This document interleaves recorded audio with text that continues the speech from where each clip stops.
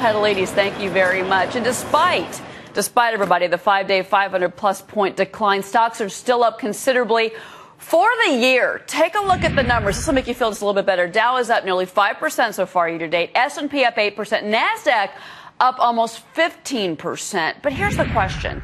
Should you be locking in those profits and just sell in May and go away? Does that market mantra hold up this year?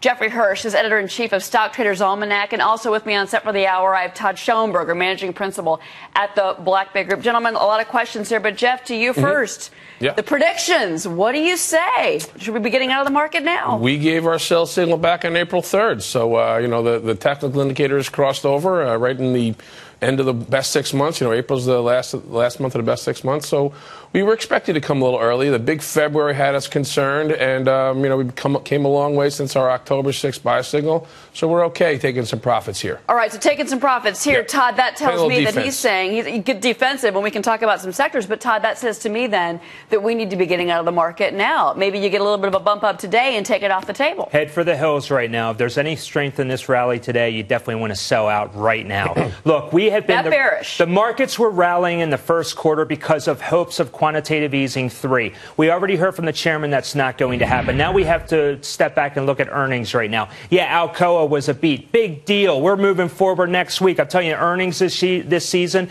is going to be, it's decimating to the markets right now. You want to get out while you can. But, Jeff, there are certain things about the economy and the markets that are different from years past. And look, in 2011, I mean, it was a rough year. If you look back over history from, we lost 20% between May and October. So if you sold in May, went away last year, you saved yourself a lot of pain, 5 straight down months in a row. But things are different this year. The economy is improving. Nicole was just showing us the housing sector. Those stocks have been doing a lot better.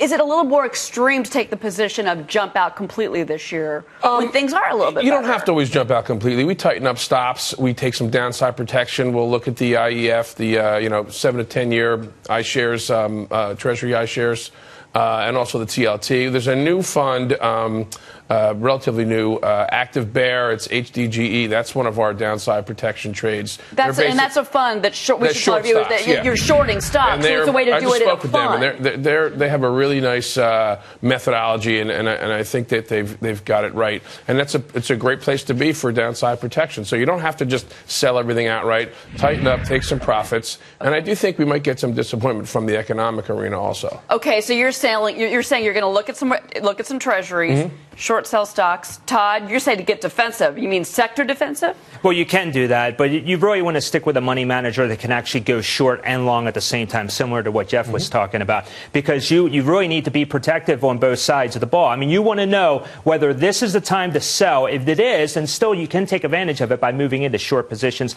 like that short ETF that Jeff was mentioning. Okay, so ETFs, and I like the HDGE. I like the ticker on that one. But what about the traditional safety plays that we saw investors flock to, Todd, in 2011? That was healthcare. That was consumer staples. What about those sectors? Right. Well, you're always going to look at staples. I mean, that's always going to be a big winner. You can even look at stocks that mimic the U.S. economy. Not in the first quarter, though, Todd. I got to say, but look at the first quarter of 2012. It wasn't about staples. It wasn't about healthcare. It was about financials. Of course it was. What took us higher was Bank of America, JP Morgan. Because you have hopes of a QE3, a third round. Look, if that's going to be the case, you're going to have lower interest rates. That's how the financials are going to make all their money. You want to stay away from the bulge bracket financials right now, Cheryl. I've said it a million times with you. I'm telling you, just head for the hills, sell into the strength.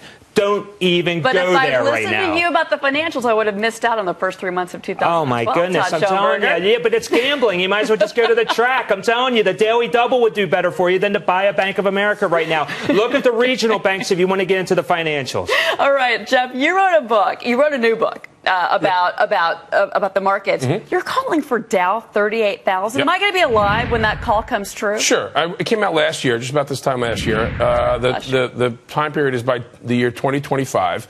But within that forecast, there's several years of sideways trading action, and I think we're going to be backing and filling for quite a few years. right now it's about 5 to 6 years.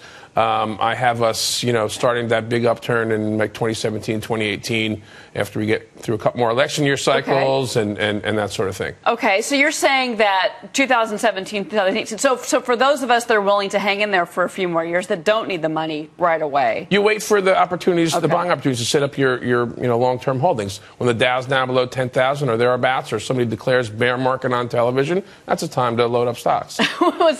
when somebody like Todd says what on television? Well, yeah, head for the hills. Look, Jeff's right. It will hit 38,000 in the Dow if you add Apple to the index. It may get there. Okay, that's a good point. You both brought up Apple. That's a great point about a stock like that, which has been one of the reasons that you've seen the NASDAQ up still 15% year to date. It was up 17% at the height.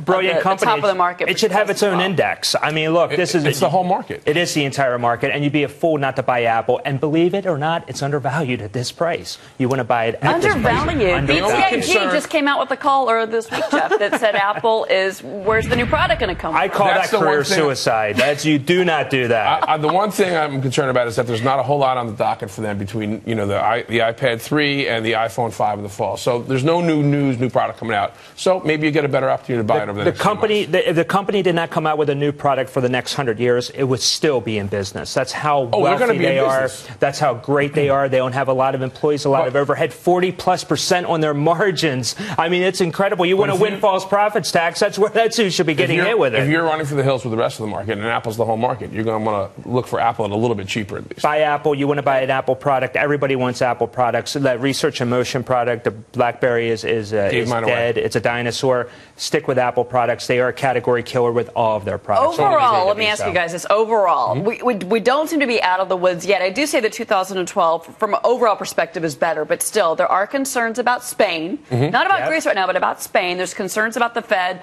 No more bond buying. They're backing away. What does that mean for the next 6 months, guys?